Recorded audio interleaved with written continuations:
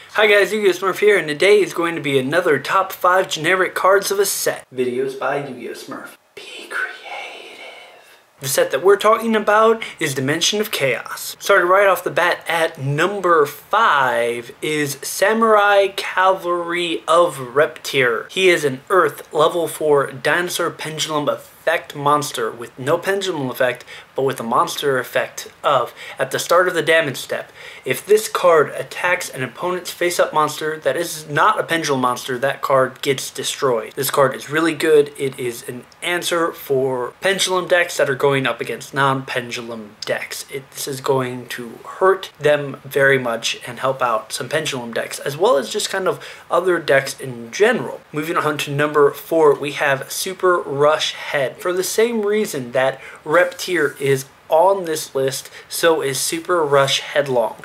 Basically, what this allows you to do is give the effect that if one of your monsters battles an opponent's monster that is of a certain attribute, that monster is instantly destroyed before damage calculation.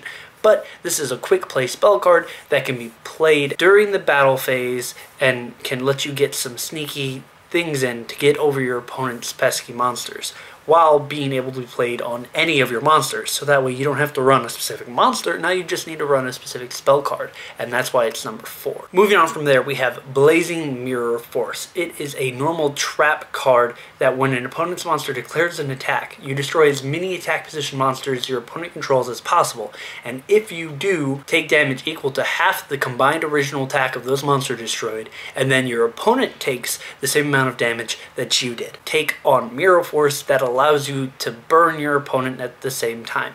However, it is important to note that it also burns you too, but a lot of times you're either in a dangerous situation because the full attack would kill you, which Blazing Mirror Force would stop because you only take half, and the fact that you're in a downside because now your opponent has more monsters than you do, which it also solves that problem while still doing damage to your opponent. So it's a take and give, and that's why it's number 3 on this list. Down to number 2 on the list, we have Grand Horn of Heaven.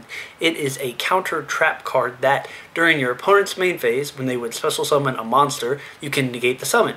And if you do, destroy that monster, then your opponent draws a card, and then end the main phase. Starting off, it may seem kind of silly to negate an opponent's special summon only to let them draw a card, but it also makes your opponent end their main phase. So even if they got a really good card that they could use, they're not going to be attacking you with that card because they have to go immediately into their battle phase or into their end step, and they have to pick, and if they don't pick wisely at that time, you have just saved yourself one more turn to do your damage, to do your skills, to do your tricks to them, and that is why it is number 2 on this list. Like always, before we go on to the number 1 top generic card of Dimension of Chaos, we have 3 honorable mentions. Starting off, we have Vector Pendulum, the Dragon Overlord, or the Draco Overlord. This guy allows you to negate all of your opponent's pendulum monsters in the pendulum zone. So some of those really pesky effects that are just kind of static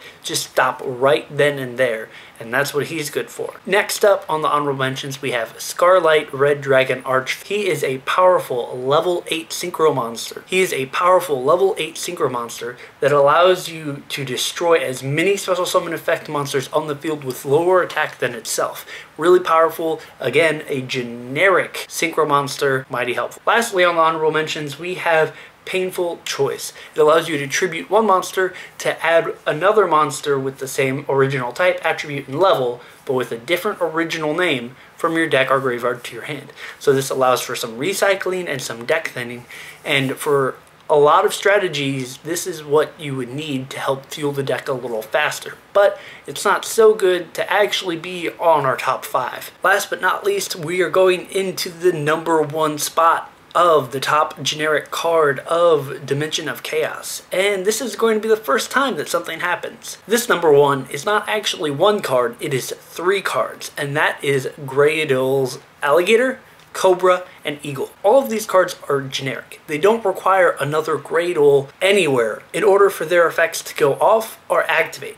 They simply require Alligator, a spell card destroying it, Cobra, a trap card destroying it, or Eagle, a monster effect destroying it, to then equip to a monster on your opponent's side of the field, and you get to take control of that monster. Booyah. That is very devastating, as we have seen with Snatch Steal, Mind Control, Brain Control, and these guys will do it, punishing your opponent for destroying your resources and getting you even more resources in the process. There have been my picks for the top 5 generic cards of Dimension of Chaos. Do you agree with me? Let me know in the comments below. Do you think another card should have been on the list? Again, let me know in the comments below, and I can try and answer why I didn't think that it was on the top 5 list.